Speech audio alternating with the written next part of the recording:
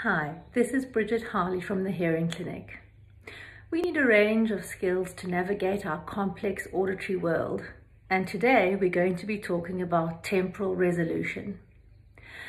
Speech is a very quickly changing signal, and this means our auditory systems have to keep up in terms of neural firing as the speech is transported from the ear up to the language centers in the brain.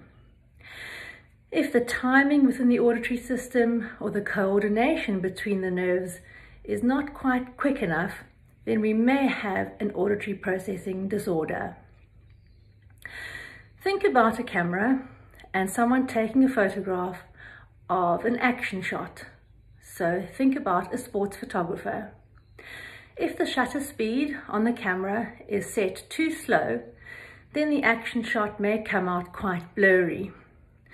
The shutter speed has to be set very quickly in order to capture that action shot in high definition. It's a similar thing for the auditory system. The shutter speed, or the temporal resolution, within the auditory system has to be really quick.